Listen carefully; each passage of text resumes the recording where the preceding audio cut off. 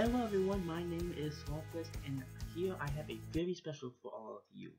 If you have seen my channel in the past, it's one of the first couple of videos, I have posted some trailers about the Battle Arenas. And it is finally time, now that we are in 1.9, I give you the official Battle Arenas map.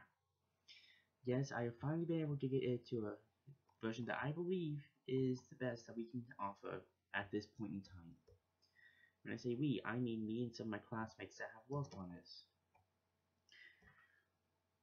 Their names are Travis and Anarchy. That's the names that they have in game, so I can't exactly say the real names. Either way though, I'll go ahead and give you guys a tour of this real quick.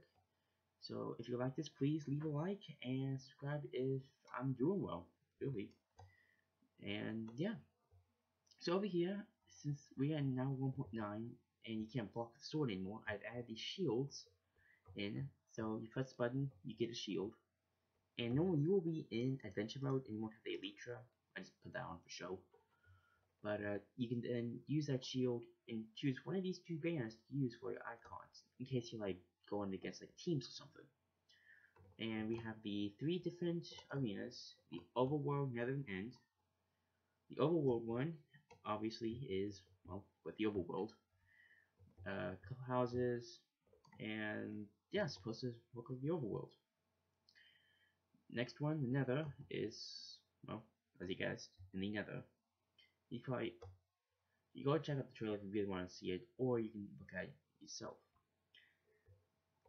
But it's still the same. Okay, it's just from 1.9, the portal sounds a little bit different too. But over here, the PvP arena is still the same. Oops. Okay, you can get rid of those 2 signs if you want. Basically, this is completed. There could be a couple glitches. Let me know if there still is, and I'll fix them up next update. But yeah, basically you flip the lever and you fight some mobs.